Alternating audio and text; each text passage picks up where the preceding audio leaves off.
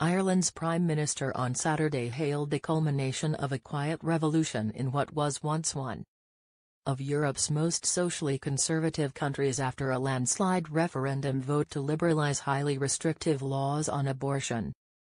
Voters in the once deeply Catholic nation backed the change by 2-1, a far higher margin than any opinion poll laid in the run-up to the vote had predicted, and allows the government to bring in legislation by the end of the year. It's incredible.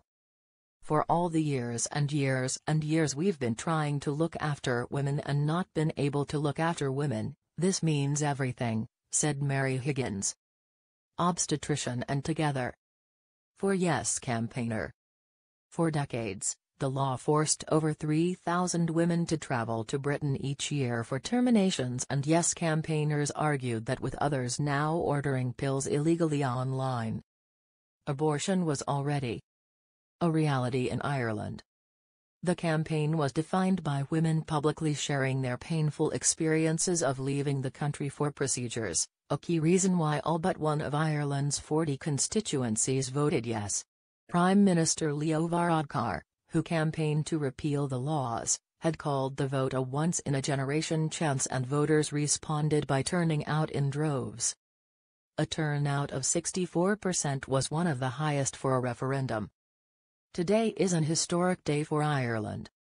A quiet revolution has taken place, Varadkar, who became Ireland's first openly gay Prime Minister last year, said in a speech after the vote. Everyone deserves a second chance. This is Ireland's second chance to treat everyone equally and with compassion and respect. We have voted to look reality in the eye and we did not blink.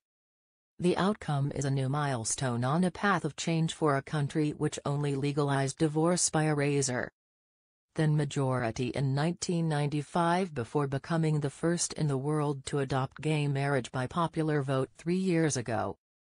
The once mighty Catholic Church took a back seat throughout the campaign. Astonishing margin. Anti-abortion activists conceded defeat early on Saturday as their opponents expressed astonishment at the scale of their victory. Lawmakers who campaigned for a no vote said they would not seek to block the government's plans to allow abortions with no restriction up to 12 weeks into a pregnancy. What Irish voters did yesterday is a tragedy of historic proportions, the Save the Eighth group said. However, a wrong does not become a right simply because a majority support it.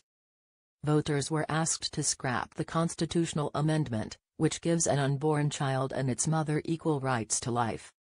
The consequent prohibition on abortion was partly lifted in 2013 for cases where the mother's life was in danger.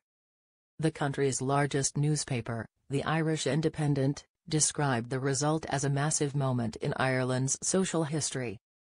Campaigners for change, wearing repeal jumpers and yes badges, gathered at count centres, many in tears and hugging each other. Others sang songs in the sunshine outside the main Dublin Results Centre as they awaited the official result. The large crowd cheered Varadkar as he took to the stage to thank them for trusting women and respecting their choices. Reform in Ireland also raised the prospect that women in Northern Ireland, where abortion is still illegal, may start travelling south of the border.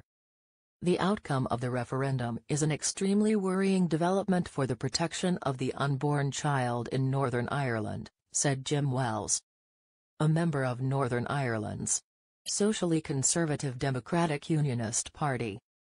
Middle ground. No social issue had divided Ireland's 4.8 million people as sharply as abortion, which was pushed up the political agenda by the death in 2012 of a 31-year-old Indian immigrant from a septic miscarriage after she was refused a termination. Campaigners left flowers and candles at a large mural of the woman, Savita Halappanavar, in central Dublin. Her parents in India were quoted by the Irish Times newspaper as thanking their brothers and sisters in Ireland and requesting the new law be called Savita's Law.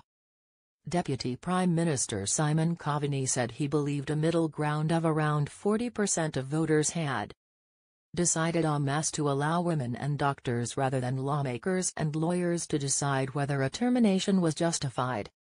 For him, it's a different Ireland that we're moving on to, said Colm Ryan, a 44-year-old teacher referring to his son Rory.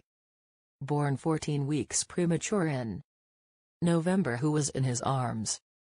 It's an Ireland that is more tolerant, more inclusive, and where he can be whatever he wants without fear of recrimination.